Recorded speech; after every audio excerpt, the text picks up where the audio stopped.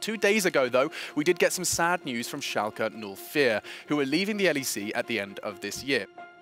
The club is struggling a lot, financially especially, due to COVID. We got relegated into second Bundesliga, and that means in football a very, very significant decrease in revenues. The reality of the situation was we were not able to take a single scrim set from G2, Rogue, or Mad Lions. Sometimes, like, even though if you're the underdogs, you can still be a better team, and at that point we are a pretty good team. Will they go for the dive? Of course they will. It's Fnatic. They're looking to finish it. Abbedagge flash out to safety. Abbedagge looking to turn. Oh my God! Back on the Whippo. Valk back on the Whippo. Abbedagge! Abbedagge! Are you kidding me?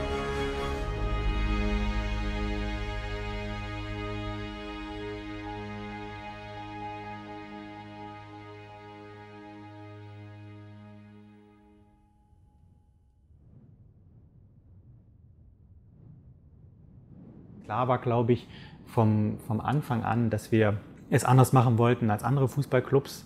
Ich glaube, das ist auch immer ganz wichtig bei Strategie, sich zu differenzieren. Und gleichzeitig hat die E-Sports-Branche, glaube ich, das gefeiert, weil mit Schalke 04 ein Player auf den Markt kam, in den E-Sports hineinkam, der, glaube ich, viel Reputation aus dem Sportbusiness mitgebracht hat. Wie geil ist das denn? Also hier gehen wir in die Pick- und Bandphase.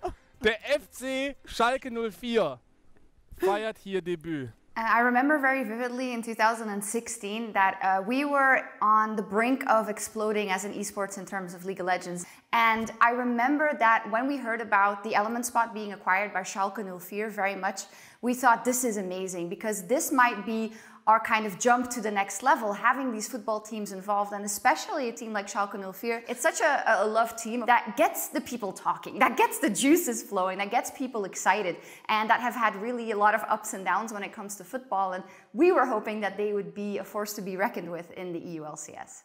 4 games in, and Misfits, say hello to your newest LCS team. We'll see you in 2017. I thought at the beginning, oh, this could end up bad here internally. The relegation felt worse for like the esports community, and obviously Alexander Jobst, who also pushed for the decision, was not happy about that. I remember distinctly that we were all pretty terrified in terms of the production and the broadcasting side, because we thought, oh no, they did it, they took this step, they tried this, and now it didn't work out. Now they are out immediately. We're never going to see them again. We're going to lose all this interest from the football fans and from the football teams, etc. You just said, okay, we failed. Tim, make it up for that. Make it good. Next year will be better. Do your job properly. For me, the decision they made later to come back and to keep trying and to keep building that team, that to me meant that Schalke was one of the good ones. We knew because of the people behind the scenes and because of the interest in keeping it going that they would be back. They had this massive stadium. It was enormous with a really big training room, a lot of facilities, and then apartments as well. This was all kind of new to me because I'd never really gone away from home to compete in League of Legends. Schalke with another clean fight, get the unanswered hat-trick on the series against NIP to reclaim their spot in the LCS. I think at the time, Upset and Smithy and Memento Torre were all in their prime in terms of like peak of their career at that moment and how well they were playing the game. We were like a family, everyone was joking around, there was a lot of banter, and I think the dynamic was really good. It felt very early that we belong there and that this is something we want to be forever, and that's how we worked on that.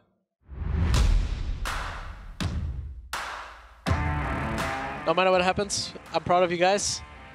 I think we're doing a good job tracking that TPs. Let's keep doing it.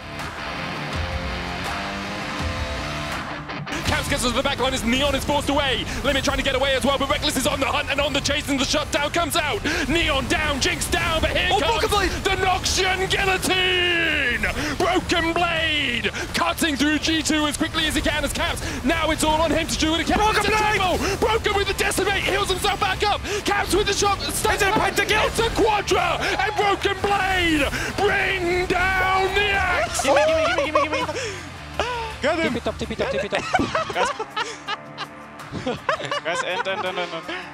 Let's fucking reverse sweep G2, huh? Look at Limit, look at Limit! Just to clear out, Limit He found Caps! He gets pushed back, the shockwave but still connects and Caps is gone! Magnustorm coming out, Limit's underneath the tower, he's still able to survive! Reckless has to flash away, Neon going forward, tumbling in, looking for the kills here onto G2, and Schalke have done it, they found 2 kills, and they have found the silver scrapes, but for them it is a golden moment as they shut down G2. We're going to game 5, boys. Just end. But there's the TP immediately from Rogue Blade. Limit going in with the Magnustorm and they're looking for the damage. You can see everyone ripped in. Here comes Aatrox G2. You've been in this spot before. And the Aatrox lands. And the Emperor finds his victims. A double for Neon, a double for Broken Blade. And Wonder is Thunder. Oh my god, this Abbe, man. And I think that G2's at a point, I thought they were going to struggle the longer this game went on, but it turns out they now have an unkillable comp. It's like 4 bodyguards and protect the president. One last sally into the breach as Neon gets culled to half his HP. Wonder tanks the tower for a year, the charm comes out and is all on Limit. He's already dead before he can even join the fray. No flash burn, no Magnustorm, shut down. I'm sorry, but did you have some DPS, Schalke? Because it looks like you're the ones getting DPS down. Like good though. I'm so fucking close to the 1 series. I think we learned a lot of stuff for the future. I think we had like a lot of bad moments, but we had like really, really good moments as well. Yeah, I learned a lot. I think we clutched it up real well. I think there's a lot to take away from. Just be happy with it and just don't dwell and be able to move forward now. We're still in playoffs, right? The show must go on.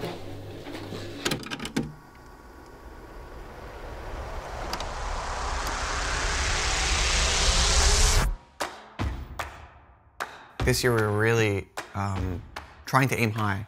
So in this offseason, once me and Abbedagge signed, we actually went over a lot of the very, very high profile and good free agents. We were thinking what are the strongest pieces we can keep from the Miracle Run and also what options do we have. Some of the obvious free agents that were available were players like Hillsang and Upset. We talked to players like Elioya, for example, making some very competitive offers and trying to build, I guess, what would be like an actual super team. Another day, another mile. You've been gone a good long while. Another hill, another climb. Can't afford to lose no time. And then I was the 3rd member to come on board, right? The talks were still with about top laner and about AD carry, right? Then we also learned that BB doesn't have a team for the next season. Me and him were already really good friends. I said, I think this guy's really talented and he can play really well in the LEC. If we pick him up, I think we'll be strong. I knew already that I was going to play and I really wanted to play with Abbedagge for a long time. I think he did improve a lot over the years and so did I, and it was really nice for me to play with him again. Another day, another mile. You've been gone a good long while. Another hill, another climb. You can't afford to lose no time. Welcome back, Gilius, Abbedagge, Neon and me for the 2021 LEC season.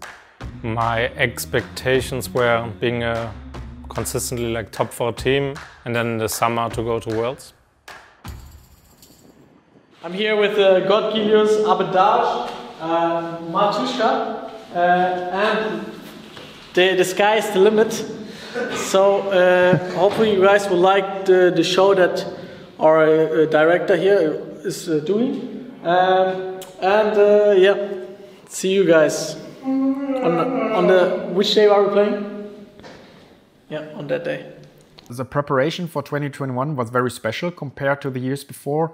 First of all, we knew in September, October that our project might end the year after. Secondly, we needed to convince the club that even though we are in a very difficult situation, that we still need to have a decent budget to build up a roster. I think one topic I do have in mind all the time, and also Merck mentioned yesterday that this is a topic for you guys, but it shouldn't be, because we can't change anything about that, is the situation of our organization in general, about the football situation.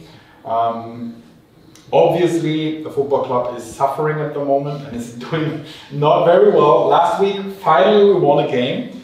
But most important for all of you guys, this doesn't impact us at all, at least in that environment we are in right now. We cross fingers for our football team to win, because this might help in the long run, but for this year, it doesn't impact you guys at all. I think we did a very, very good job, like building up that roster with the given budgets and with the circumstances. So I have been very happy about that, and we all have been very confident about the 2021 season. But to be honest, the games we lost and also the teams we lost against were good teams. Like if you look at it, like lately we Rogue and Mad Lions, and it's true they were good teams, but if you're just saying every team of the rest is good. I see progress in the team, you know, they are playing better and better. When we brought this roster together, the plan to compete for the top 3-4 spots in the league, immediately I think it was very concerning that a lot of our scrim results and a lot of our gameplay was honestly really bad. I just also want to be realistic, because if you start saying like, oh, but we're doing okay when we lose every day, then it's like denial, you know? No, it's true. But today we're playing good. Also, I think drafting is so important. Like these drafts are just like enemies just trolling. It was obvious we were not bad for a team that was really aspiring to go to Worlds. It was very concerning, actually. Honestly, it's first match of an entire year of playing. I hope no one's like nervous or really caring too much about the results today. Like, just play. Just win, yeah. I'm not too concerned either way over what happens today, just because I'm so happy with the progress we've made over the past 2 to 3 weeks. And also, just play as a team, by the way. Just play together. Yes. Help each other out. Involve people in place. But really, that miracle run was incredible. And the big question is, can they turn that miracle run now into a miracle season? Yeah, but the rest of Schalke are inside the base. The dragon is going down. Cannon Barrage. What's happening in the other base? There are now super minions pouring through the middle. There's too much happening. Comp is starting to back away. Teleport coming to the mid lane. Schalke, they've got one Nexus turret. The cleanse is not coming. Kaiser.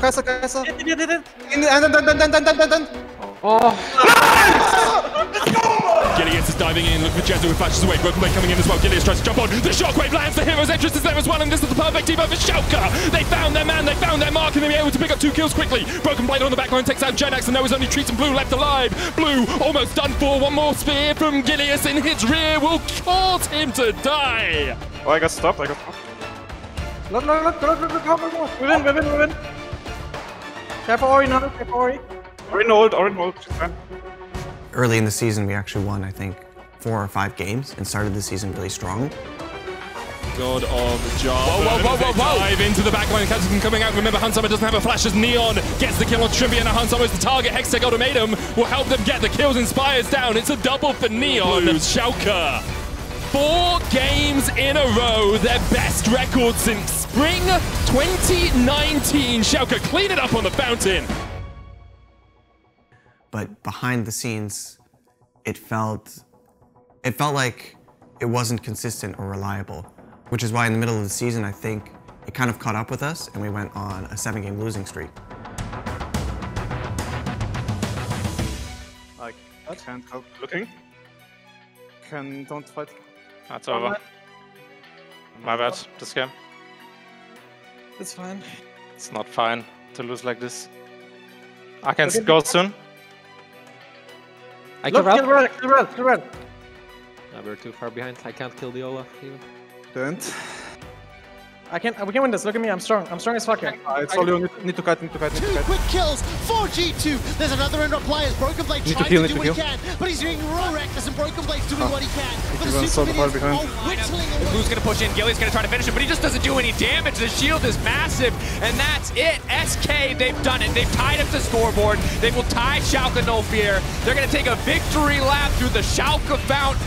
Close this one out nice and slow, but they will tie things up at 5-5. Yeah, I just want to say that I don't ever want any delete on my team again. I've talked to many junglers many times. All of them said Nidalee is extremely useless unless we are very good, and we are not very good. And our Nidalee games, Nidalee has always looked useless, and I just can't play this game. Even though I'm playing Kai'Sa and fucking Jhin, the whole game is unplayable because we cannot contest them a single time because there's a fucking Skarner running around with 10k movement speed. The game is unplayable for me because of this jungle fucking matchup. I just don't see why we keep clicking these fucking jungle, like, useless champs. Like, if he had picked Skarner every single game on stage, we would be winning. That's just my issue. I think the main reason why we went to slump is that unfortunately Gilius' champion pool was heavily affected by patch notes, and that's how the game worked. And we couldn't find a comfortable pick for him to perform well. Like, do you guys disagree? Do you guys think like we should draft like this again? Like, if we ran it back, pick all 5 champs? I don't mean Nidalee, just Nidalee. I mean the comp in general. I mean Galio only engaged. I mean Nidalee, Zoe, Gnar. Like this with Kai'Sa with low engage. Do you think it's good? Do you think I think the draft is fucked if they pick Nidalee on 3 because we ban Nidia and they ban Udyr. That's not the question I'm asking. Is our 5 champs good? Do you guys think it's a good comp? You guys want to run this again? No. Because I legit fucking messaged this comp to Abba, and I had this in the meeting. I said, I don't want to run this comp. I think we will throw the game and lose. And we just, and everyone's like screaming like, it's so fucking good here. We have to pick this. Oh, it's so fucking good. And then we do it, and then But what's the alternative? What's the alternative? Can you tell me this? I don't know. People play Jargon and Skarner into Nidalee. They play that. Then we should do that. That's what. Would they blind pick Skarner? No. What? They would not blind pick Skarner. What do you mean? They would pick Nidalee on 3. But man, you make Nidalee sound like the most broken champion ever in jungle, and then when we pick Nidalee, they're picking the champs that you are so afraid to blind because they can go Nidalee. You can't pick Graves because they can go Nidalee, but when you pick Nidalee, they go Graves and Skarner. Like, explain it to me. Like, even though your level 1 was fucked, you're still up 1 level. You're still up 20 CS. We still get first Herald. We still manage to use that to like snowball the Gnar lane. Like, you do a lot of good stuff. But my issue is, I just don't see the Nexus is dying, and I think we should work as a team to improve at it, and we should not drop this carry jungle stuff altogether, and we should review our VODs and really try and improve it. I think Felix is right, but I also kind of want to like draft to win in our official matches as well. And then yeah, every team has slumps, and some teams deal good with it, some don't, and we didn't. So we lost a lot of games in a row. I think everyone played their part for the losing streak. Like, we all had our struggles. Alright, then I kind of don't want to do level 1 stuff anymore. Like, only if it's for both, I think. Okay. Not for jungle? No, I don't think it's good. Really? Yeah. Okay. I disagree, but I guess we could not do this. Like, I just didn't like it with Misfits as well. Kind of fucked me. But, okay, sure. Because I feel like we kind of did it without like thinking too much about it, and like now we kind of gave it, like we showed it so much that we do it that it's so obvious at this point. We didn't lane bait that much on stage. No. I mean, like as example. We didn't lane bait for like 3 or more weeks. You think so? Yeah, no, I know so. But like things went really wrong, no, the last weeks in level 1. Yeah, you died level 1 in one of the games. Yeah. But that wasn't because we lane baited, just because you died. Yeah, but it would have ended. We lane baited once in 4 weeks of LEC, and then you died once in those 4 weeks. We lane baited once versus the Dr. Mondo, and it was good. Oh, that was good, yeah. And then we lane baited once in Olaf versus Hacker, and I think it could have been good, but it wasn't. Well, Hacker just took my red. Like yeah. That. Yeah, for sure. But maybe we should just practice without it for a bit and just see how it goes. I think if it's good, we should. If it's bad, we don't. Okay. You know what I mean? And that was our weakness. We couldn't really play through pressure a lot like Rogue does, right? I think if Rogue has pressure champs, they can translate it really well, but we couldn't. And after we realized that, Dylan was like, okay guys, we're not playing those kind of champs anymore. I really wish to play champs that have good initiative, mostly on top lane and support.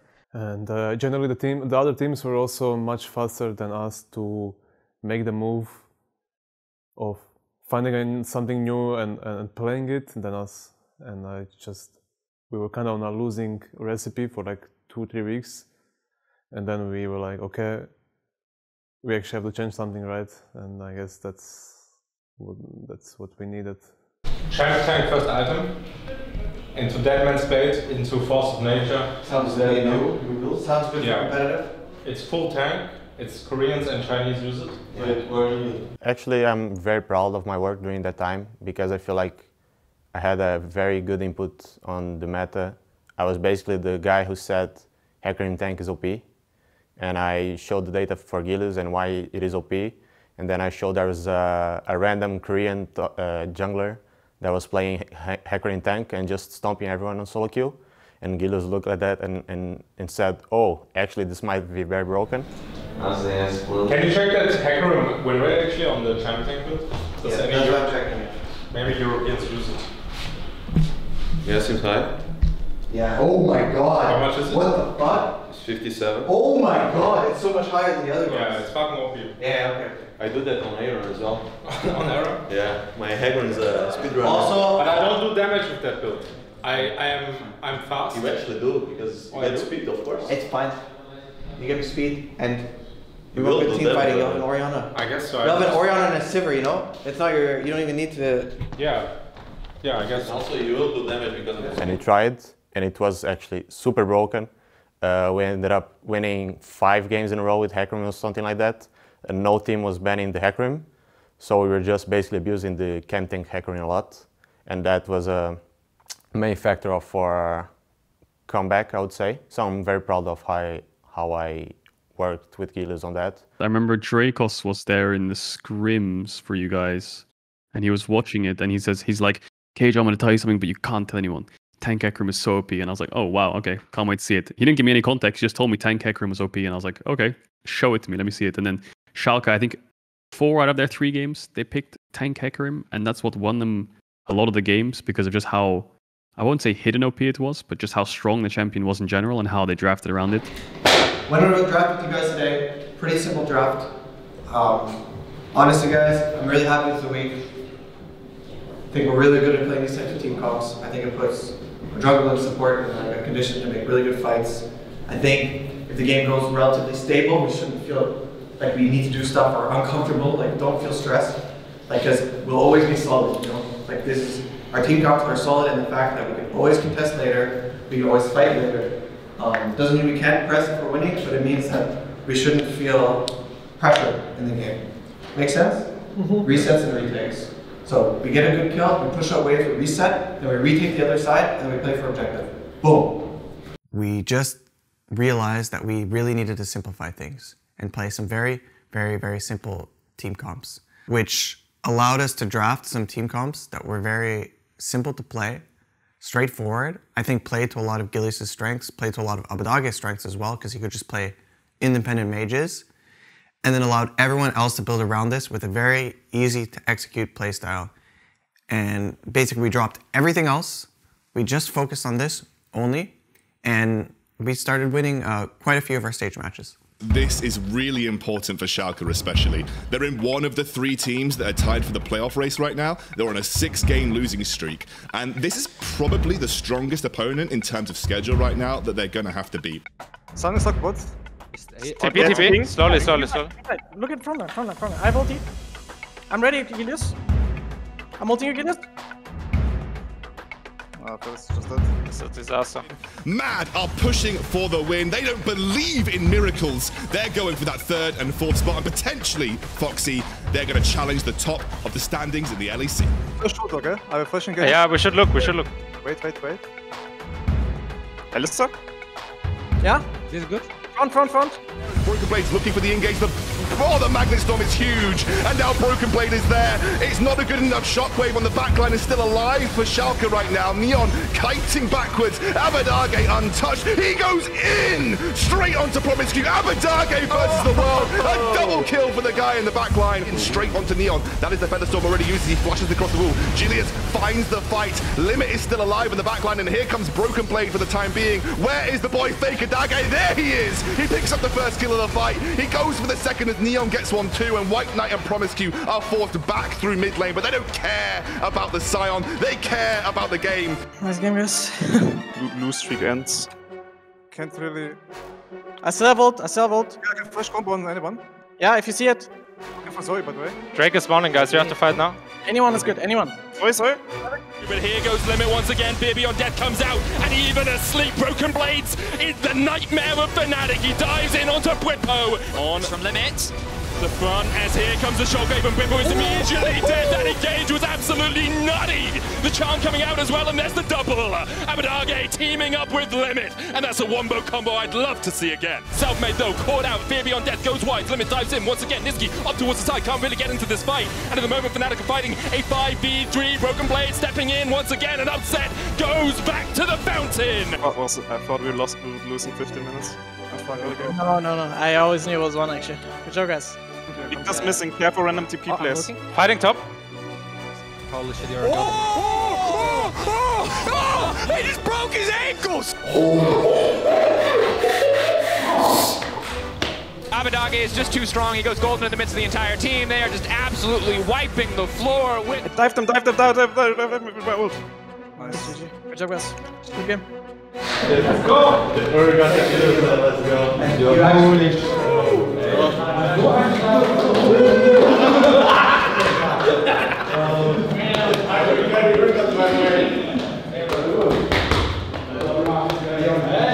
Today is a double Schalke win day. For the old. What other Schalke? This evening is football team versus the second. It's already over, no? No, we're playing second last. Horrible! I mean, I never lose hope. But if we win today, if we lose today, okay, I will agree. It's hope. But if they win all the rest of their games, they can win. Of course. Oh. Yeah, the issue is winning the game. Just win 5. We just have. It's just 9 points, and there are how many points are left to get? 33, something like that. It's possible. No? It is possible. Yeah. If they had to play Bayern, Leipzig, Dortmund, we played all these teams. Yeah. All these top teams who played. It's kind of like how we played already G2 Rogue. Yeah, kind of. And they have a new coach, a new top management. Maybe it's getting better. Alright. I hope for that. I like how you have hope. I don't know anything about football. I know that the enemies keep kicking the ball in the net.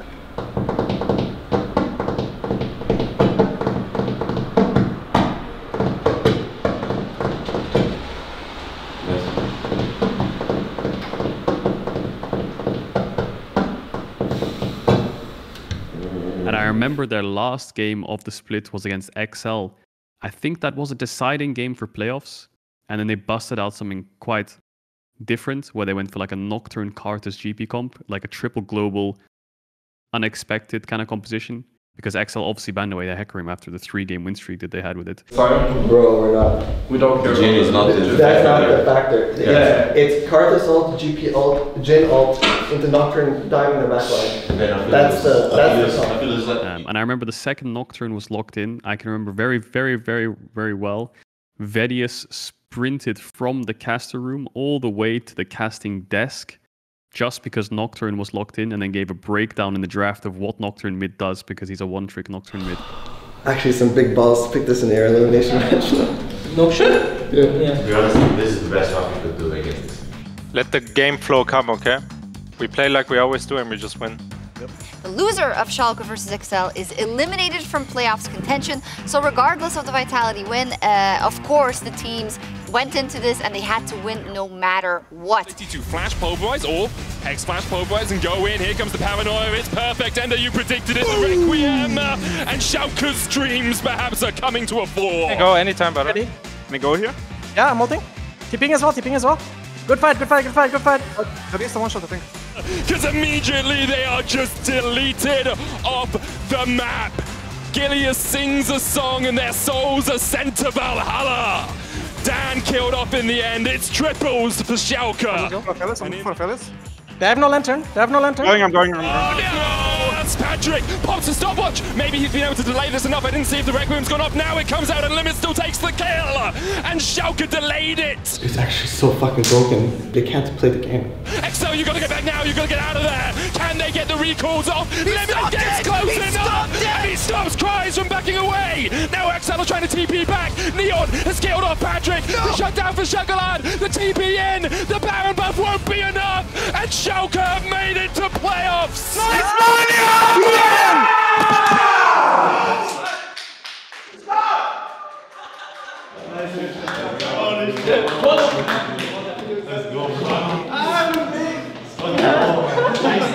big dig. Abbe stole my kill on bot. Who? Me? Felix. Oh, Felix. You motherfucker stole my kill. I didn't even get it out. Give big props to Neon and Limit. You guys fucking smurfed the last 4 games super hard. So like you guys. I mean, everyone did. Yeah, but you like from Felix and Bibi I expected because they're my German brothers. But you guys, like, holy shit, you guys played so good, and I'm really proud of you. Good job. Yeah. There was like a really clear plan of what we're improving on. You guys actually worked on it, and I'm also really happy that like we fixed like our playstyle issues too. You know, like I'm sure if we had drafted easy comps the whole split, we'd probably be higher than standings or whatever. But it doesn't matter. The point is we fucking made it, and we learned, and we grew from it. You know, and that's more important than anything. And let's go deep in playoffs. Oh, that's so good, actually. They make it to the playoffs in the upper bracket in this system that we have, meaning that, you know, they avoid, in theory, some of the better opponents till later in the season. Now, unfortunately for them, they had to play G2 Esports. Now, that is really unlucky because out of all the teams that you'd want to play, G2 is simply the one that you want to play the least. They are a super team. You go down 2 games and everyone thinks it's done and dusted. It's going to be a 15-minute third game and G2 is going to make it to the next round. But no, you stop them. You win 2 games in a row. You force them to match point. And all of a sudden, you have the chance to knock G2 out of the playoffs and advance yourselves. You have to beat them in Game 5 with the same vigor of your miracle run, your mini miracle run, and all the support that the fans have given you throughout the last couple of years to make sure that you can win Game 5. It was in the air. Schalke NULLFEAR had the lead. They had the high ground. How are they going to lose this game? This was insane. This was just another pedestal for Schalke to jump on and knocking out G2 out of the playoffs. But it wasn't enough. G2 beat them in Game 5 and it was heartbreak once again for the team, unfortunately. But hopefully they would be able to pick themselves up in the next round. And from then on, I think the non-believers, if there were any left, they started believing that Schalke could make a super deep run into the playoffs and perhaps make it to their first final since 2018.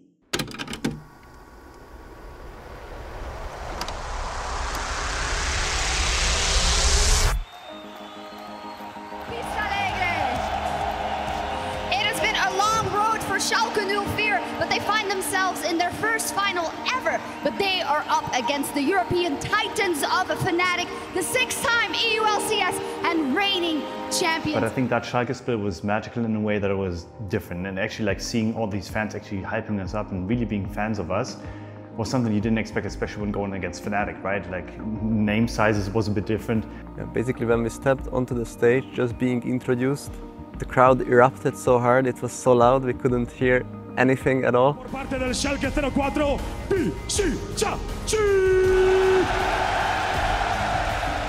was unforgettable because you are staying there and you also see family members that came out to support you. That Madrid fans really showed me that there are fans out there that are there for my teammates, and there are fans out there that are there for the Schalke NULLFEAR organization. The big guys at the organization, at the actual football organization, probably saw that we have this innate ability to actually make it somewhere if we just build it right. And I think that's what Schalke really took to heart. This is what all pro players are working for, to be in the finals, to reach worlds. These are like the biggest challenges you have to face and the biggest achievements you can have. I think beating Vitality for me personally was like the highlight, because I told my team back in playoffs, I told them, if we make it to playoffs, we'll make it to finals. There's no other way, right? And then finally, when we got that winning kill around the Nasher, just all emotions let loose, where I felt like, man, I guess I'm still good enough to do that. There it is, about to be secured by Vitality. There's a Chachi's down low. Jizuki's alive. He's taken out by Nuketime. It's a trade back, 1-for-1. All of a sudden, are trying to wreck Vitality. Vitality, they won the tiebreakers, but they falter in the semi-finals. And for the first time ever, Schalke NULLFEAR are in the finals. And obviously I burst out crying, which is something I happen to do once in a while, but I'm not ashamed of it. It was quite the emotional moment for me.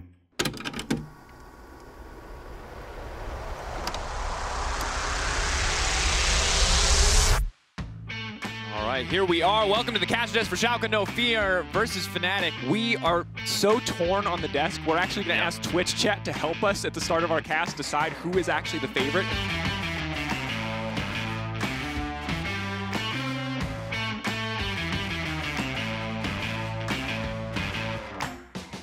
Okay. Yeah. Going back in. I can also look to fight here. Udiel, can you look? No flash? Yeah, we can. All of you, I'm here as well. We can kill Olaf. Yeah. Rail's not here. I'm hovering actually, I'm hovering. Numbers, I'm hovering. Go on TF. Two-wing behind enemy lines, he steals the Olaf ult, he goes back over the wall! Abbedagge is just too damn clean! Selfmade got nothing on him! Oh, GG. Nice! That's GG, no? I can look. This guy, no flash. He has no E2. I can go more, maybe? Sang now on the retreat, trying to dash away. Niski trying to find the Sun card, but no. Schalke leaping forward. Neon leaping forward. They're pushing in. Neon going over the side. Just going to one-shot Whippo immediately isolated on the Acathian Rain. And Schalke are wiping the floor with Fnatic. Oh! Neon. Nice, Baba! Nice. I kill him. Okay, I don't know if Kai's there. I don't think Kai's there yet. Just run to our tower, I think. Here comes Gilius. Whippo can try to deny this one. The knockup can come through, but Gilius with the sidestep there. Whippo's already gone. Gilius in the pit all on his lonesome. 3K on the Dragon. Hylissang desperately trying to turn it upset on the outside, but nothing is happening. Selfmade wants to get anything done, but the CC is there. Schalke are slaughtering Fnatic. Our carries are fed. This GP is so fucking fed. Fnatic are lost across the map. Upset can't even get back to his own base. This is domination from start to finish for Schalke as they move up to match point. We are going to see an adaptation in terms of side selection. This time it looks like Fnatic will be on blue, Schalke will be on red. So there will be adjustments, Cadril. No matter what in draft, there will be adjustments. And my question is how much the strategy changes. It's Azir. Okay, he's TPing as well with the Aatrox.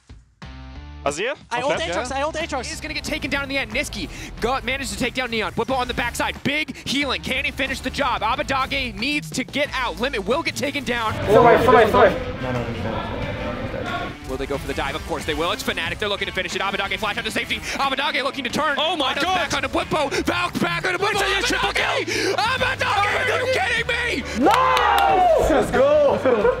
Let's fucking go! Oh my god. Nice. Downtime is ticking for Fnatic, but is it out here? Body slam forward from Limit. He drops. It's Hylissang an upset versus the world, but the bot lane will not be enough, and Schalke NULLFEAR will sweep aside Fnatic. Yeah, man! Good job, guys. Let's go! Good job. Not out in an instant. The Schalke move on to base road this Sunday. And one of the variables on Good shit, guys. Nice. Schalke, guys, come. Let's go, boy. Actually, okay. Schalke on 3, okay? Down. 1, 2, 3. Schalke! People underestimated us. I think we were a lot better than what people thought. And yeah, we just came together as a team and made it happen. It was a really quick 3-0 and we had good prep, we had good gameplay that day. Yeah, BB, Gilius, Zabe, Neon, and Limit, they were all playing out of their minds. So that's why we got a lot of the wins against G2 and Fnatic. I believe they were just really overperforming, and I'm glad that happened. I don't think anyone got too much of an ego boost from that, like beating Fnatic. I mean, sure, it felt nice, but you still have to be realistic because the next game it was Rogue, you know, and like Rogue is probably like the biggest check you have to do to pass, like to actually win the playoffs, you know, and then that's where we were stopped, right? So I just want to think: do we trade or do we contest? And if we contest, what is the status of the roamers? I think we focus on the swap and second buff. Early game should be pretty Gucci. And obviously, same stuff as usual. If we're winning, just play together, sync our bases. If we're losing, just make them flip it at Nash. So I'm Medic, I'm joined by Vedius for this final elimination series of the weekend. Schalke versus Rogue. And I don't think many of us expected to be here just a couple of weeks ago. It's very true. What surprises me is how many of the analysts have actually put their faith in Schalke. No. Like, the analysts quite rightly say Schalke is riding the momentum right now. Okay, I'm ready. They're sleeping us. Wait. Oh. I'm ready to go. Okay, just take the Drake now. Drake is ours. Yeah, we get the Drake. Pops the forward Stuart, doesn't get the stun. Gilius, the reset on the Drake. Inspire goes in. Gilius secures it. Limit tries to jump onto Inspire, but immediately the stopwatch is there. Abbedagge dived in here as Larson tries to put the damage down. Limit already down to half HP. And here comes Trimby. And here come the rest of Rogue. Gilius, you can have every Drake you damn well like. The quadra kill for Larson. Clinical execution, clean game from start to finish. Rogue looking dominant in game one. It's so sad. I can't believe it. I can't believe I walk backstage and we just know you can't even win. Yeah, and that's so fucking depressing. Point of fight. Pings. Lickety split as Larson doesn't have flash back up. The gravity field's going to come out. The fear does land. Abbedagge flashing forward, looking for the damage. They don't quite have enough. Abbedagge taking it up for ages, and he will fall. 1-for-1 trade. Like a fight's about to come. Limit has a great position here. Gilius dived on. TP's coming in. There's the Magnet Storm as well, and you can see already the damage is just so big onto Inspired. Odoamne tries to join the fight. Broken Blade going in with the Paranoia. Hans Summer forced away. The Fate's Call will bring back Timrid. Limit almost dead, but Odoamne dives across the wall. And now it's on Neon and Abbedagge to try and put the damage down. But the Chaos Storm's going to do a lot. Neon dives in and kills off Hans Summer. We thought it would be Abbedagge who'd get it, but Neon gets the double. We should win now, no? Guys are so bad, yeah. Schalke can just walk it in. The Magnet Storm finds all four. And Neon laps up the kills. Abbedagge gets one, Broken Blade gets another. And Schalke take the second game in the series. The game is so easy, by the way. Like, if you're playing scrims right now, we would end in 20 minutes, they would FF, you know? Like, but we're making it harder for ourselves. So just calm down. Like, we really just need to take a fucking breather. The series resets now. We're 1-1. Best of three. Best of three. Obviously, a lot of learnings to be taken for both teams moving into the series. I'm TPing, I'm TPing. Go slow, go slow. Wait for my TP.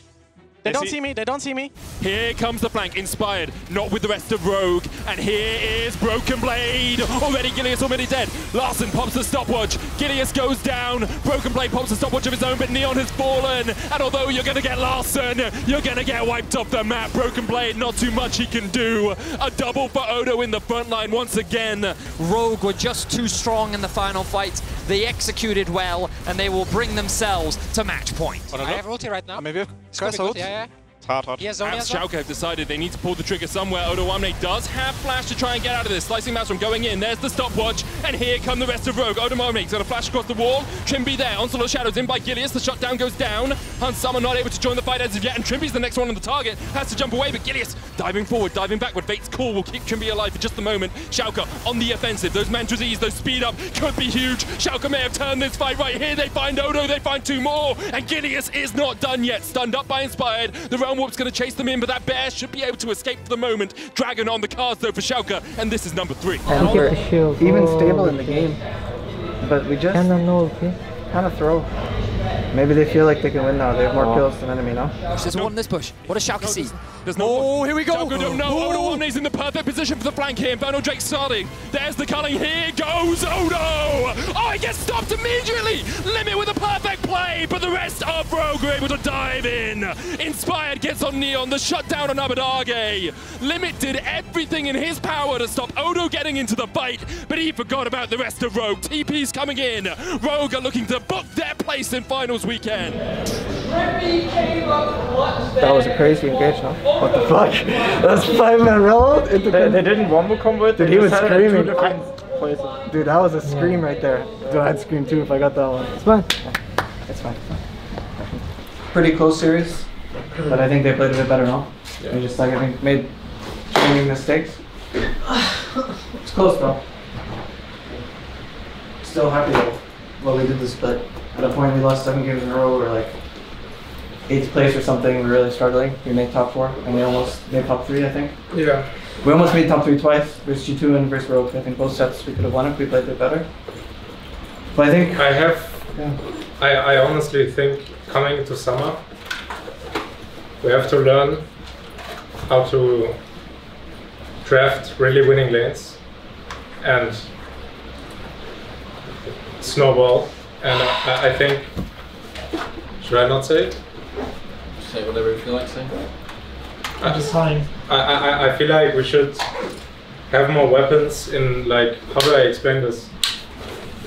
We should be able to draft really aggressive lanes and just snowball, and I think we limited a bit ourselves, the split, with our, like... I don't think we limited ourselves. No. I think we did a really good job. I think we played the correct champs for us, but I think we should learn more variations where we can really, like, fuck the enemy, you know? We just didn't play it because we couldn't.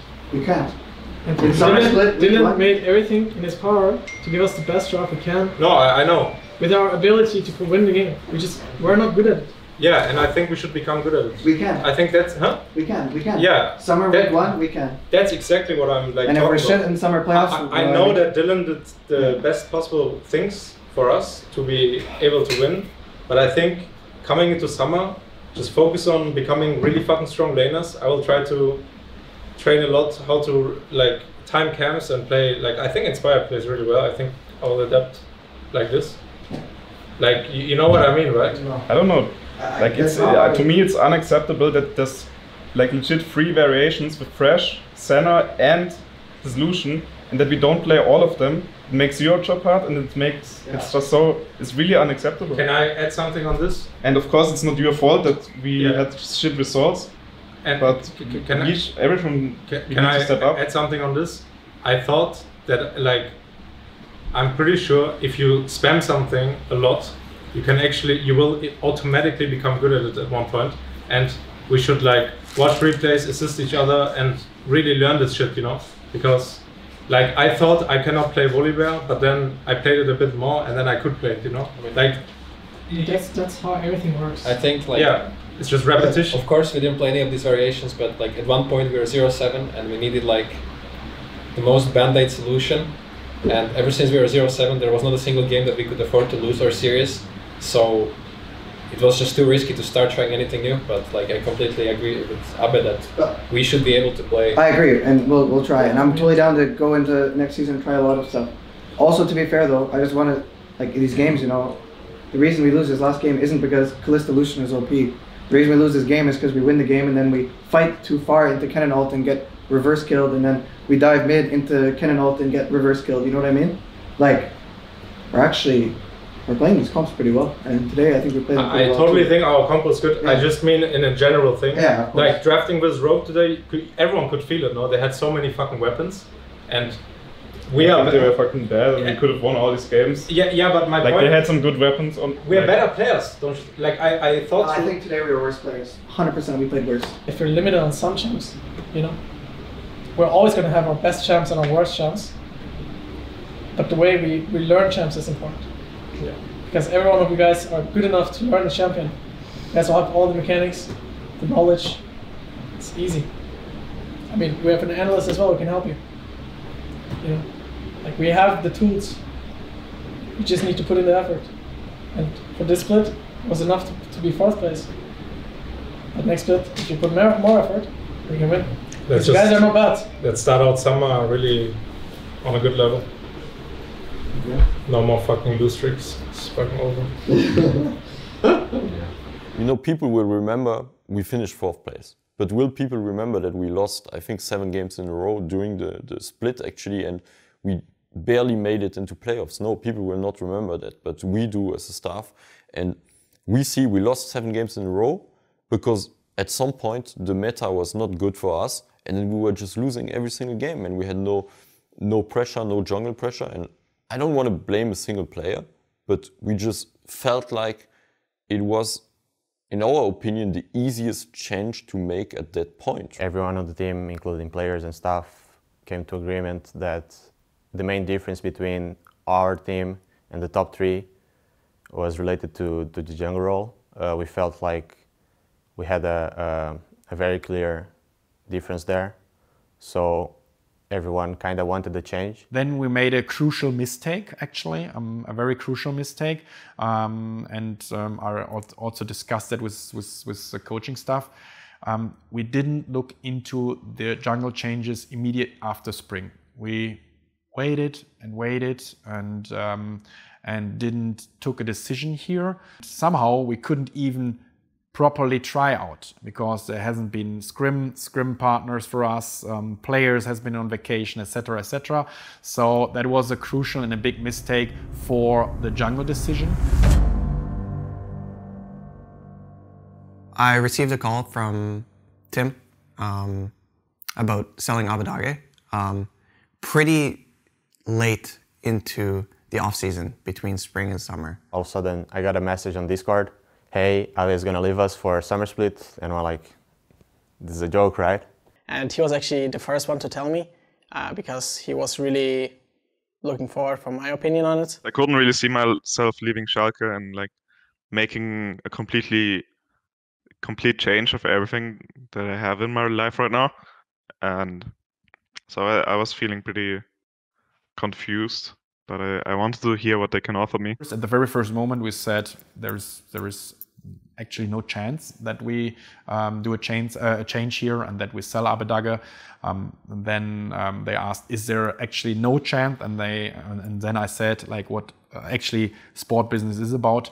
And they made a first offer that made me at least start looking into that. So I asked Bibi what he thinks about the opportunity, and he told me, if I were you, I would take that offer every time, and not because you would like fuck people over on our team. Obviously, it kind of put us back a bit because Abbe was one of our strongest players, right? I knew that Abbe was basically the guy of our team, you know. He was basically the man who would carry a lot of games. So I was not sure about how we would perform without him, you know. Like to me, it was presented like it was the only choice. So there was no a yes or a no. It was just this. There wasn't that. When your main goal is to go to Worlds and you sell your best player, I think it's just not fair for the staff and for the players, because you're basically hurting the project a lot. So I was very frustrated with that decision. I saw a really good opportunity to make Worlds with 100 Thieves scores.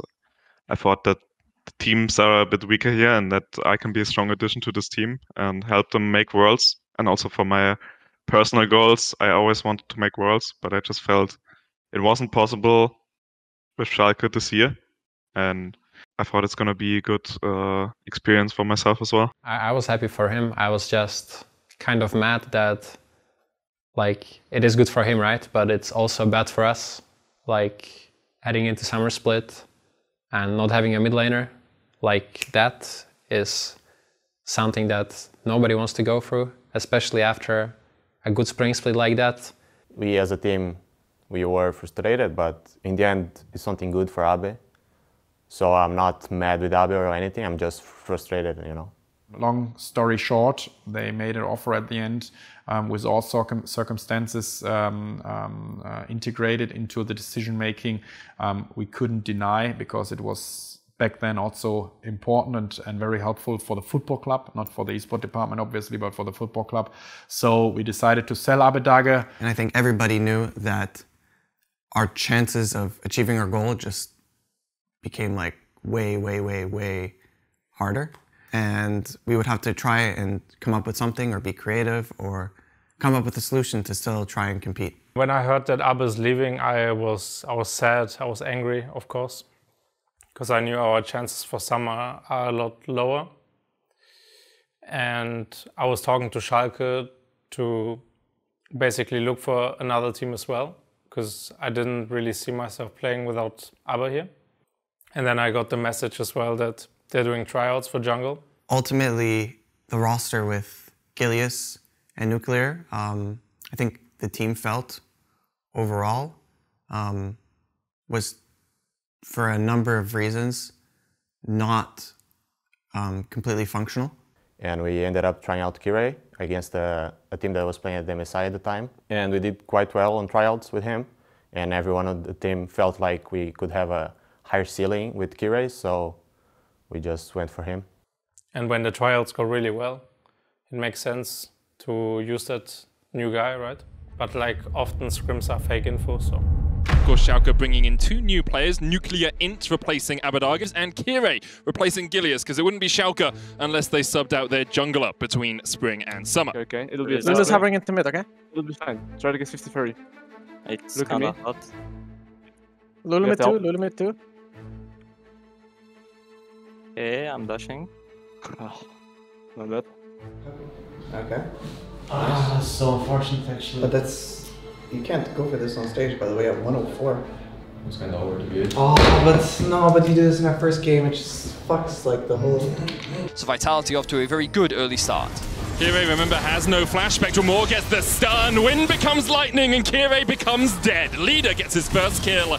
Go undefeated on Talia and scrims, and then go on stage and this happens. And everyone is going to say, yeah. Where's Gilius? Yep. Make them chase this. Are they going hard here? Yeah. TP behind, TP behind. Slowly. Go on, TP maybe? The TP, I flash on him. Now we don't deal damage. Oh my god, dude. They converted a single kill into a huge lead, and now they're looking to end the game in 25 minutes. Yeah, it's over. It's over. Not what I expected, for sure. The game is just lost after one. Game's just fucked, no? We can play. Just is what it is. Just one game.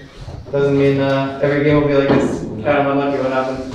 I mean, you can't do it against little bullshit. Yeah, but no one showing the map, you just can't do this. It's just fucking bad. And then you have no flash and run in, you die and get mid-double buffs. And you're still walking up. It's your fault. It's your fault. Yeah. But it's fine. It doesn't mean that this will happen every game. It was a very volatile early game, and we're supposed to have a lot of power in the jungle, and it got completely fucked. And I couldn't really play like I don't know. It's fine. It's not my fault. Well, when we told me that I'm going to join the LEC, like it was in the middle of the EU Master, I was kinda stressed with the idea that I'll join LEC with only like one split on in Prime League. When I first joined the team, I had at least expected the top 4. I was like looking at the players, looking at our work ethic. I was sure that we could do it since I expect us to always keep on improving, and even if you didn't have a bad start, I expect us to always gradually like improve in a steady line. I was kind of afraid of joining in the middle of this season in a team like that, because like I would be the rookie, you know, and the group is already, you know, like kind of split, because it was one of the, with Sergen, like one of the pillar of the team. I think most of us are okay enough to not let the storyline dictate things. We've lost randomly a lot in the past years. We should be fine. Looking bot. Viego can TP. I cannot. Viego is moving. Viego has this prayer. My bad.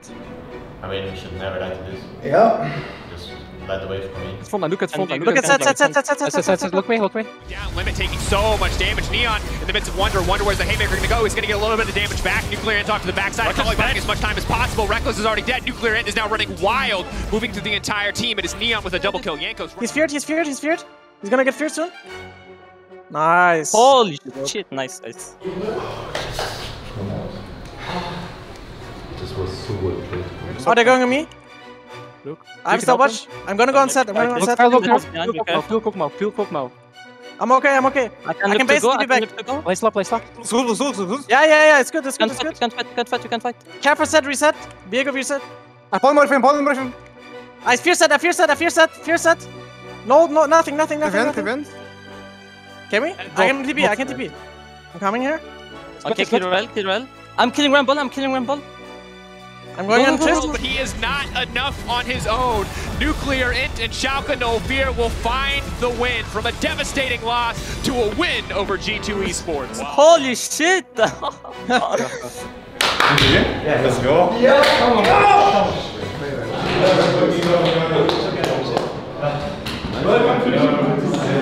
Fucking Neo, bro. Let's go.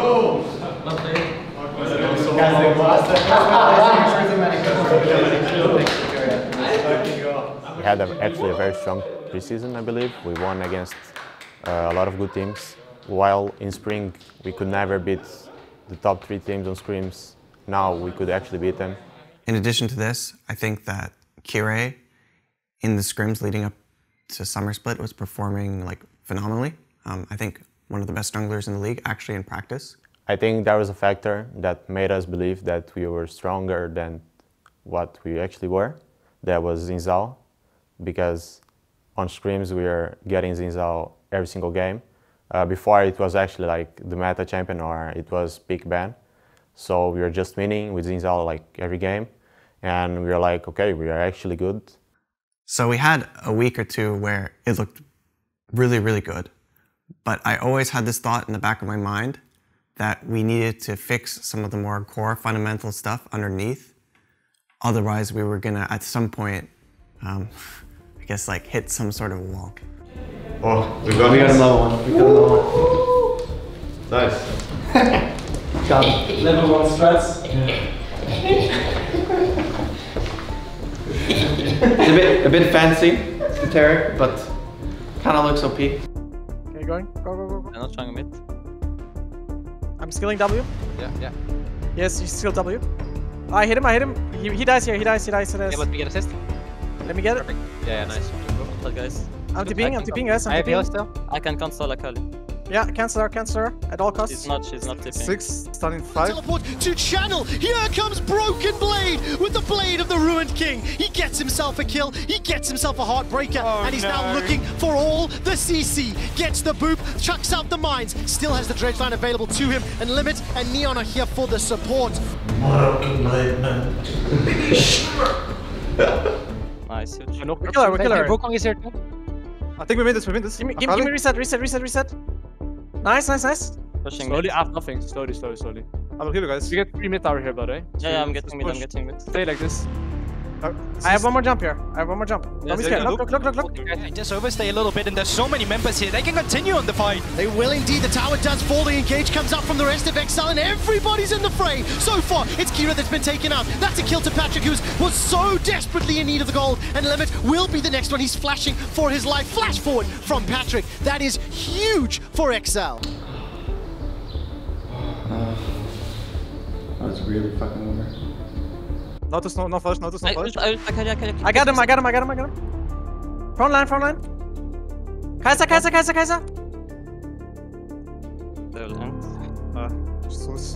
And Schalke focusing down the support ultimately costs them the fight and costs them this game. Yeah. Done the Nash, by the way. Because they had 30 seconds. If you do Nash, they have to fight us. And we just win. I don't know why we went to Drake. Like, the game is so free. Just look at it, press tab, and you know where to go. This week, we're just playing really reckless around the jungle in our stage matches, and we're not really accounting for enemies. And then, yeah, and then mid just gets fucking fed off of it. And then I think we made a good comeback play bot. It was good.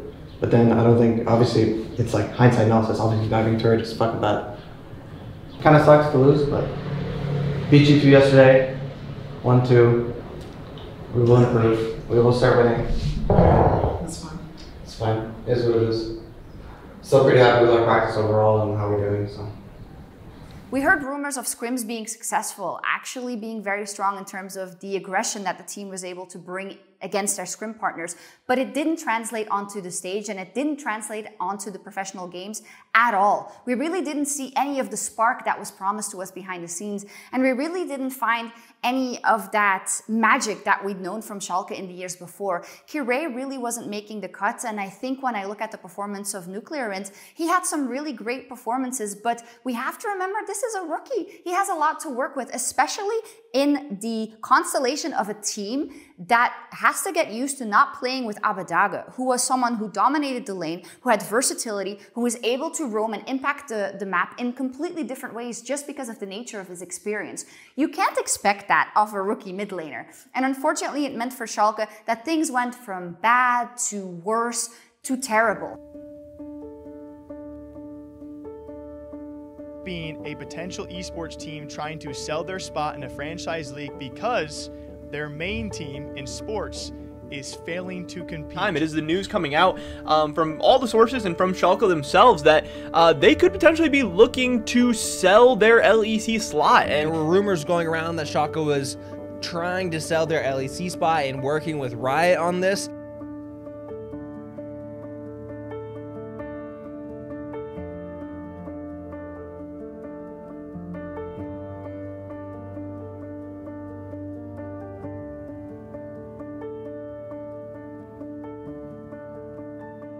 Dass wir jetzt auch hoffentlich kurz davor sind, kommunizieren zu können und zu dürfen, wenn der Abschluss dann tatsächlich erfolgt ist.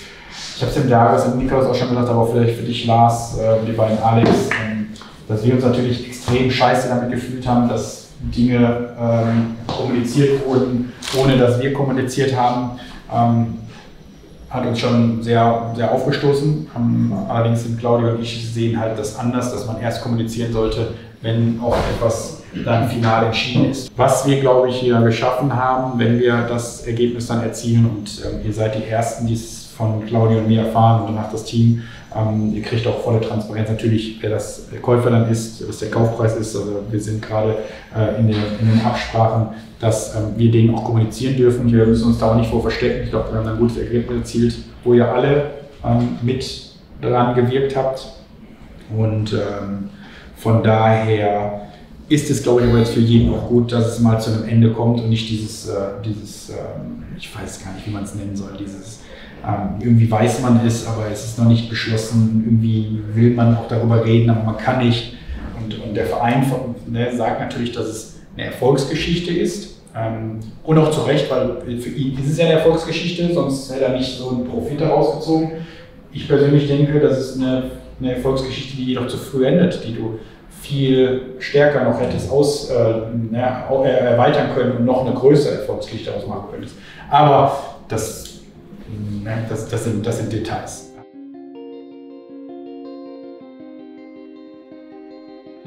The rumors were true. Schalke is leaving the LEC. With great sadness, we must announce today that we finalized the sale of the LEC license at the end of summer 2021. 4 vai deixar a LEC ou a LEC no final desse ano. Eles venderam a Swiss-based team BDS will be the new team in the LEC for the next year. 26.5 million euros just out there in the Twitter post. That is not something that has ever happened in the LCS.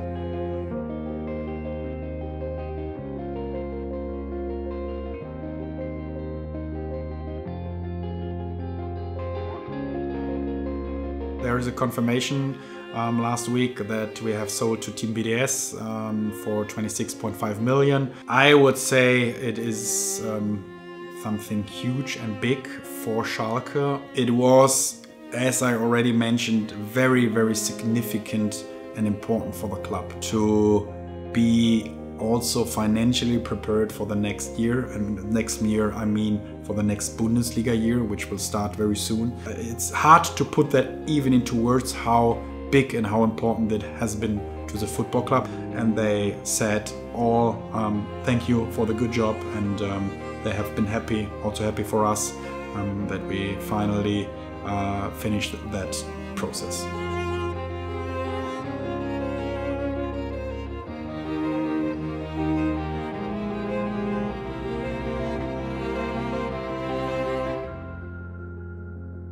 I didn't think that I would care when Schalke would get announced that they're leaving the LEC. But at the same time, there has been like an org that's been a part of the LEC, like, you know, history for quite some time. What I felt like was the more like important thing was the guys that were part of the management side of the Schalke team are not the ones leaving, because I felt like they were the ones that made the org good and not Schalke as the football club.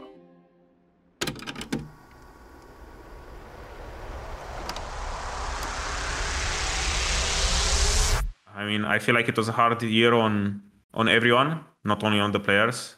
I feel like Tim had it really rough because Tim is very ambitious. He would have wanted to make a lot more happen for that year, but he was also constrained by the football side of the org. But we had a lot of people who wanted to make the best out of that situation. And I think Miracle Run is a product of everyone's dedication, you know, even through the times where the org was struggling and financially it was not like at a level that could compete with the other LEC orgs. I felt like it made up for it with passion. They're done! There's no ace! This is the game for Schalke! They've won the fight, they're gonna get the ace! They're not gonna lose a single person, and they've got enough time to push down the base! Can we end? We can end, we can end. We can end maybe? Mid. It's over. Sure. I'm not gonna scream yet, okay? It's over though. There's a card with really sad faces. Can we only hit? Can we only hit, by the way? Abbedagge, you're the best player in the world, by the way. Only hit. I agree on that one, by the way. We actually did it. I can't believe it. We did it. Like, we're so good, by the way. Guys, let's act like we lost, okay? Yes, yes, okay. Everyone sad faces, okay? Oh, we fucked me.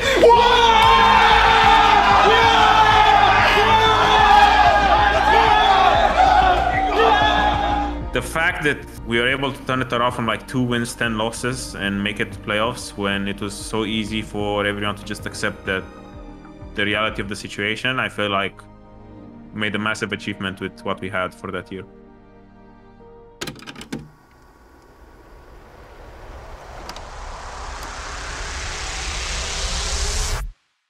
Let's start with the German squad, though, because yesterday was a silver lining during an otherwise tough week, both in news and results. It certainly was. I think that coming into the weekend, there was, you know, a bit of a sour tone towards Schalke, given that they will be departing the league at the end of the year. After the slot got announced as sold, I think there was a pretty noticeable change in kind of the attitudes around the office from staff and players. And it frustrated me a lot because I actually really wanted to try and make some form of a comeback even when things were going bad.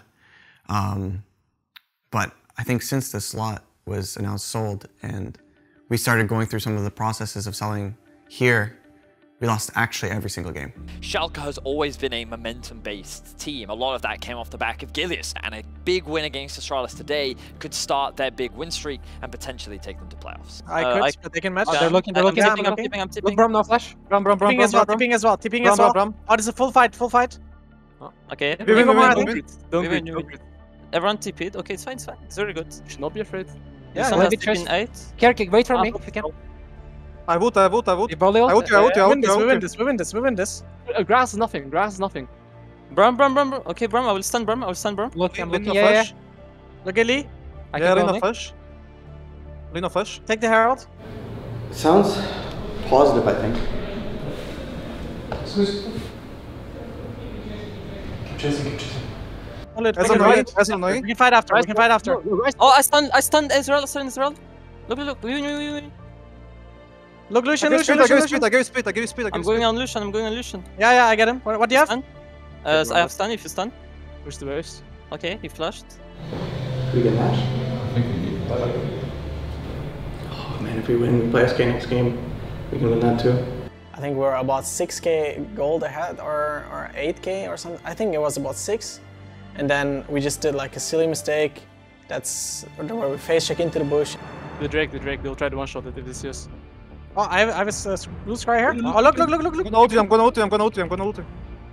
Greg is looking for a flash combo. Oh, look, you need help. You can't like this. I don't have ult. Okay, I'm dealing a lot of damage.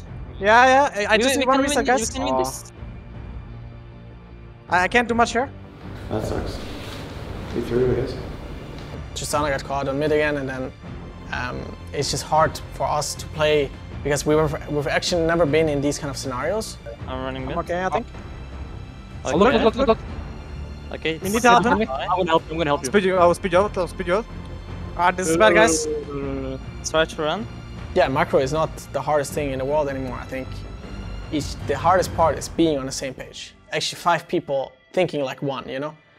Those sorts of losses are pretty crushing because you take a win and turn it into a loss, and it really affects the standings a lot. And shut down on to Viego. This should be the game for Astralis. Good. What a beautiful display from White Knight. What a beautiful display from Astralis in the way that you team fight with this. I guess we lost. What happened? That's so crazy. EA's turn. What? Okay. Yeah. Unfortunate. I don't know. Sucks. We were up 7k. Got 2 barons. I think. At least we were up 7k. Yeah. We could have also ended the game where they have position on the Drake. But we choose to go in. If you just go bot, we end the game. Yeah, I think maybe we just win fight. You know, the only way to win is like this. Maybe. If you're 7k gold up, and we have to win late, just not late. Like, you were most fat and 3 times before Dragon Fight, you just get one shot and die. Like, it happened, you know? Like, yeah. I know. The Volibear also turbo into the last fight as well. It doesn't mean, like, mechanically it's just some games, yeah. whatever. Also, like, when in mid-game, like, I'm top lane, and the Lucian is laning against me, and the enemy, like, Broke Ezreal some are having Black Private around mid lane, or, like, these kind of things. Yeah. Like, there are certain things that I didn't really understand why they were happening. I mean, for sure changed a bit after we lost because obviously it sucks to lose, and we're for sure like hang out weekly more often, but once start losing, at least for me, I played more solo queue, I did less time with the team, and I just wanted to basically play better, and of course affect the atmosphere as well. I mean, the more the split goes and the more I was like, I'm not gonna lie, like I was down mentally, even though I shouldn't. But as a rookie, I think it's hard, you know, like to play in this situation. And then we lost against Australis when we should have won. I think this loss makes everything like harder because it put us in bad position when we could have been in good position.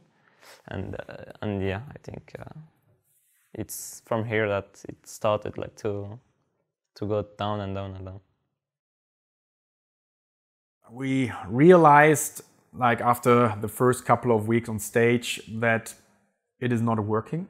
I mean, the results showed, and it was not just losing games; it was also the way we lost these games. It has been like often like we got stumped. We just got stumped. I think it was very obvious that Kyrie was underperforming quite a bit in our official matches. We also saw this internally, and we did look into a potential of bringing back Gilius. But he was already in a mode where he didn't play a lot of solo queue. He was not really prepared because the decision came in pretty spontaneously. Dylan messaged me to play scrims again. And at that time I was playing like 1 solo queue per day. I was not really playing much. And I didn't really play a lot of the meta champs as well.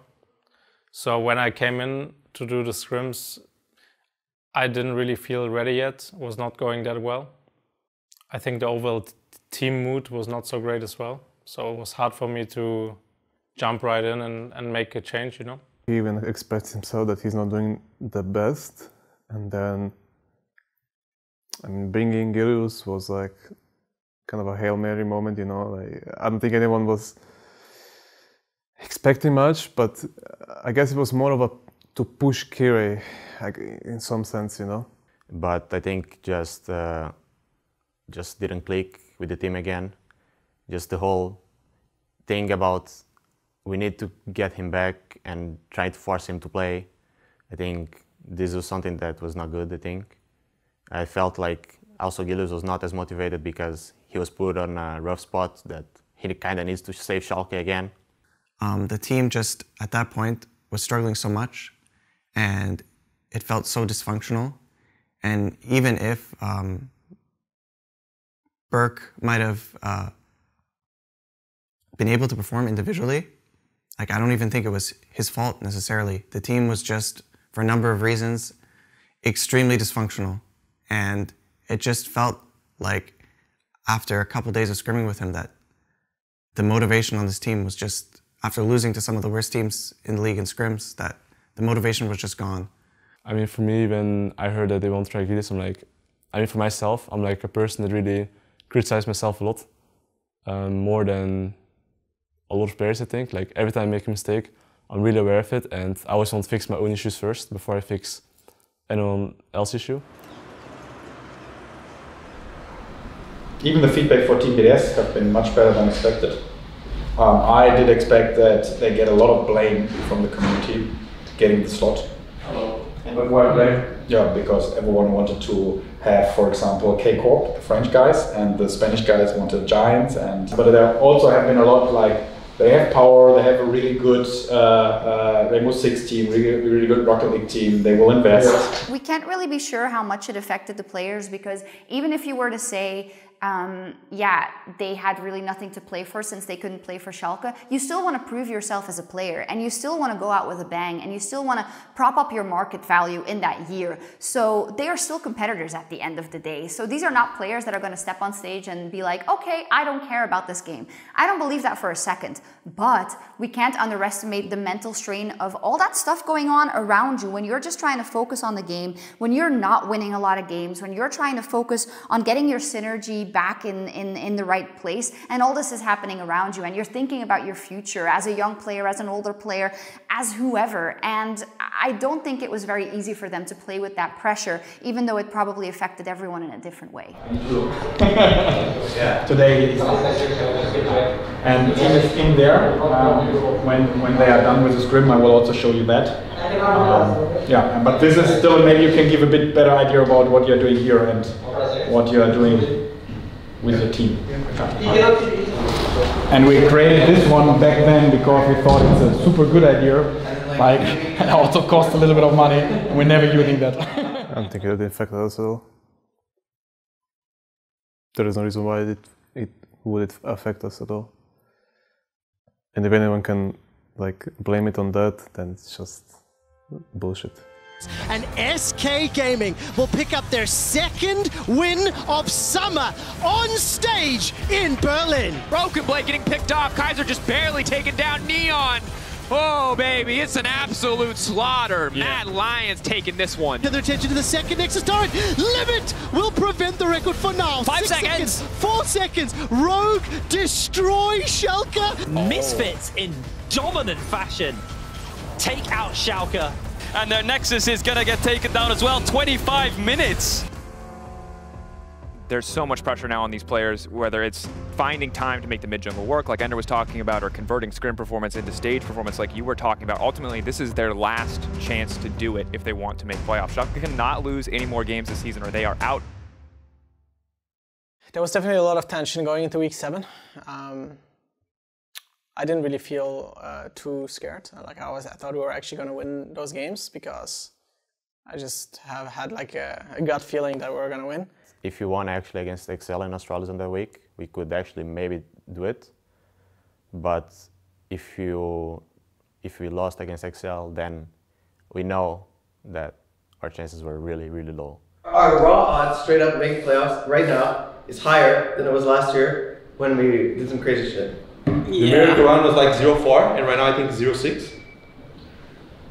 Not bad. The entire later half of the summer split basically came down to trying to find some sort of footing, some sort of reliable way to play the game that I feel like people could perform and carry on stage.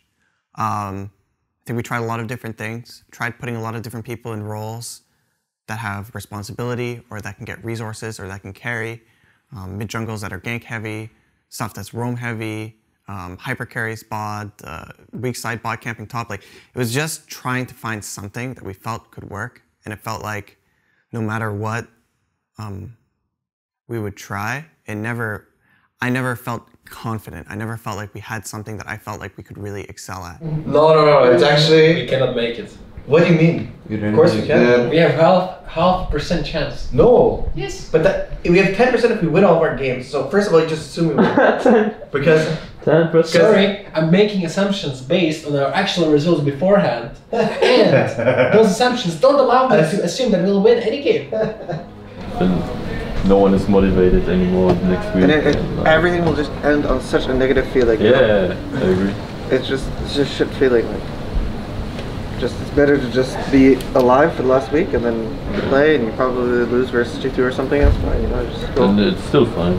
It was like this kind of cycle of trying to find a solution, trying to be really positive, solution-oriented, and come up with something, trying to get everybody together to be on the same page and make this happen, trying it. And then some of these weeks, actually, we even really thought it would work, and then you just lose, and lose hard. You look at Limit already, he's burned both summoner spells, but at the same time, the cross map come through. While there's no flash here for Broken Blade, Zenzara stepping forward, gets the chop. Hallowed Mist comes backwards, and it's one. Kill him! Okay. Feel TP back. And that is going to cost them. Once again, Astralis with the tempo going on this one. Oh, Broken Blade. I don't know if he's going to be able to outplay this one. Knocked up into the other Hallowed Mist by some time. Dashes away to safety with the chomp comes out. Zenzara, the kill, secures the kill. Oh, we just got level 3 ganks and died to it. Just whatever, no. You have no flash, you'll get game, you know? Yeah, like, once again, setting his sights on Magifelix. This time the dredge line connects. There's no shockwave. There's no flash. And this time it works out. Schalke get their second kill. It's going to take some time for them to do it. Obviously, once again, they have the satchel charge to work through. Magifelix under attack again, though. He keeps getting hit by those dredge lines. Cataclysm committed as well. It will be the third death of the game. Early gank was good, and then he stole enemy bot jungle for the cheese gank. Like, he responded correctly, you know? Teleport comes in, he walks across a ward. What can he do as he dashes forward? The Hallowed Mist comes out, snip, snip, snip. Holding on to the ultimate 4 now, not enough damage just yet. Dashing backwards, it's a 7,000 gold difference as Broken Blade heals up, survives so incredibly long. The shockwave catches 3, but there's simply not enough follow-up. Schalke cannot stand tall long enough for Neon to finish up the fight. Bro, what are you doing there? Magifelix is running for his life as Zenzara is the next target as well. It's just this awkward phase. The teleport into the Nexus, and Schalke are eliminated from playoffs. Astralis take the win. I never expected them to drop down so far because you know so much about the Schalke behind the scenes and about the coaching staff and about the things that the team has been through in the past and the experience and the resiliency to bounce back from games that they've lost and to make sure that they can make a miracle run or that they can win the games that are needed. When there was nothing left to play for in more ways than one, unfortunately, the Schalke players did make to go out with a huzzah. They were able to get some big wins on the board at the end of the season, but unfortunately that 10th place is going to be a very, very dark mark on their record. Nothing. I help my junior and I don't get help back. I'm just getting fucked the whole game. I'm saying everything that needs to happen and it's not happening. What can I do? I can't do anything. See what happened. I was in the washroom for first level. I don't know, every fucking time I call it that I need help, but I don't get help. So I can't do shit.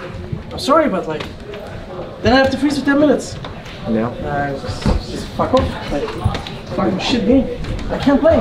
After I knew we were out, I felt like really empty, you know, because I think it was 2.5 years since I didn't make playoffs. Didn't want to feel like this again, obviously, but this is sports, this is a business. Someone has to not go to playoffs, I guess.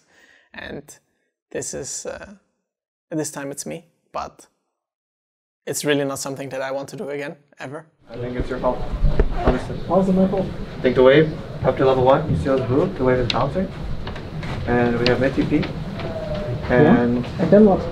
You can stay in the bush and not walk up when this enemy jungler is fucked. He's losing his blue, he's losing his full bot side. What do you mean I'm fucked? What happened? I don't care what needs to happen. I'm communicating, they can die me. Yeah, that's what's fucking me. It's not a game. Of course, it doesn't help though. Yeah, of course it doesn't help, but it's 300 gold. Yeah. That's all I lose. I know. We need all this top here and we need the TP. And then you're if fine. If you think that gank had anything to do with this dive, then you're just wrong. It's not what I'm saying, dude. But and I still have TP, and it's still fine, and then they dive me again. When I'm calling, they can dive me. Yeah. But if you're thinking that 300 gold that I fucked up matters in this situation, it's just wrong. I mean, it's just not true. I know that I fucked up there. It's hard to say why we failed. I think it's always a mix of everything. It's a mix of Schalke selling the slots and putting pressure on all of the people working on Schalke. It's a mix of both players and staff failing, working together or something. After week 2 or 3, players lost trust in each other, players separated from each other, not competing as a team. Everyone has like, guys, it's over. I don't know what we're gonna do. It's really bad. Because we were winning until we lost versus Vitality in script. We had a good hopes. But after that, we were losing every single script. Maybe also players at that time already looked too much into themselves, like what can I do best to be in the best position for next off-season, because they knew we are not around anymore and we couldn't have talked with them about like a potential future. Like the biggest takeaway I would take from this season is I don't feel like a single game we lost as a team. If we won somehow randomly over like a 1v9 performance by either NULLFEAR or Sergen, and then when we lost, it wasn't a lose where you feel like okay, the team was just enemy team was just better, and they deserved to win, and we lost or made it harder for ourselves.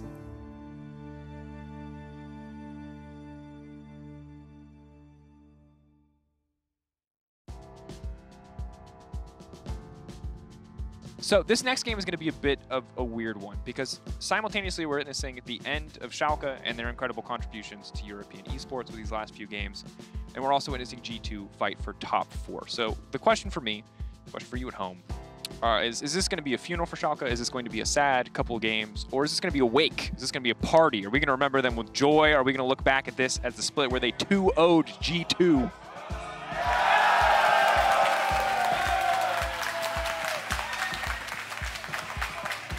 So basically it was a viewing party for the last LEC match from Schalke. I was kind of the surprise guest at this event, arriving there, being kind of announced that hey, Gilius has arrived. And many fans were already instantly coming to me to greet me, have a picture of me, just say how much they loved the team when I was playing at Schalke. And that actually means a lot for us players. That was something that touched my heart and tells me that it's definitely worth coming back to this scene because of how much support you get from people. I was grateful. Actually, I was really surprised with the hardcore fan base that Schalke has. It's for sure one of the most passionate fans of the league. I'm not a fan of that experiment. I know how active they are and how supportive they are and how loud they are. Thank you so much for everything and ich bin dankbar.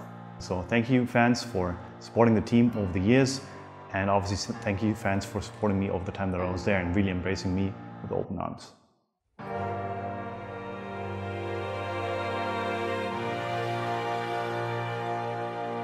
So this is the end of the line for Schalke, and I just want to say for everyone, you know, the fans that have supported them for all these years, it wasn't in vain. We have loved seeing you support the team for all these years, and you've really made a lot of what the LEC has been because of your excitement for the team. The fans are just super. I think more passionate fans than the Schalke fans are rare to find. What I'm most proud of is that I think our staff and org really managed to do more with less. I think that was kind of the theme of this org.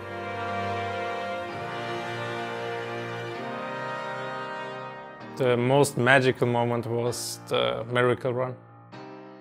When we won so many games in a row and made playoffs like against all odds with a year that was just so difficult. Was something unreal. We actually felt like, oh my god, we fucking did it. As I said, I even said in the camera, even my arch was sweating. I was like... Investment in talent, investment in the fans and in the community, and the results to back it up. That is really what defined Schalke throughout these years, and some of the most beautiful stories we've had in Europe for all this time. The miracle run in itself, the finals appearances, the multiple one series away from Worlds will always be a part of LEC history. You never really could tell how good Schalke was, and you could never really tell if they were bad. And it's only when they start to beat G2 in all the best of one regular seasons, and they start to put themselves in the finals of summer seasons, and they start to make these miracle runs where you're like, huh, I guess I was wrong. Schalke's pretty good. Like maybe in 10, 15 years, you can remember, you know, I played for Schalke. Maybe it wasn't the football club or whatever, like other departments they have, but I still had their name on the jersey, you know. Schalke and NULLFEAR would not have worked without those people that were actually behind the scenes, that were leading the project. Everyone was pushing really hard, all the way from content, all the way up to Tim, the CEO. Yeah, it was just like a feeling that I didn't really get to experience so far with anyone else. Because you don't accidentally get a miracle run. You don't accidentally get to the finals. You need a team for that behind the stage. You have been an example of what it is to be an organization in the LEC, and I hope that legacy will last forever. Yeah, to everyone who I worked with, I would like to thank all of you. I want to say thank you to Tim Reichert.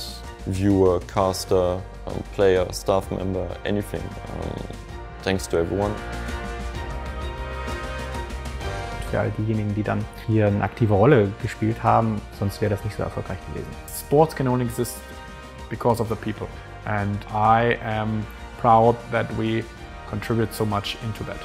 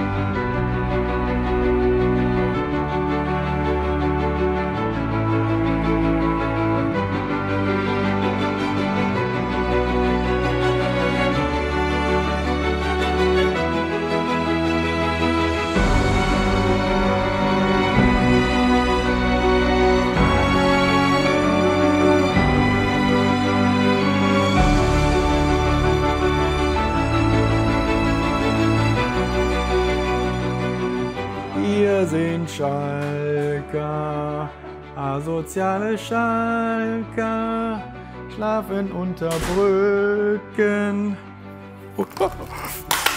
Oh, das war knapp. Das war knapp. Thank you to all the Schalke fans in particular. I think we've had one of the most passionate and hardcore fan bases of some of the orgs here. And I think part of that's because of some of the stories we've managed to create here. And I think it's very rare that orgs have such a fan base that even when you go on these crazy loss streaks, they still support you and they still like believe in you. And that's always like the environment that I wanted on Schalke, and I'm happy. I just want to thank the fans for continuing that as a fan base.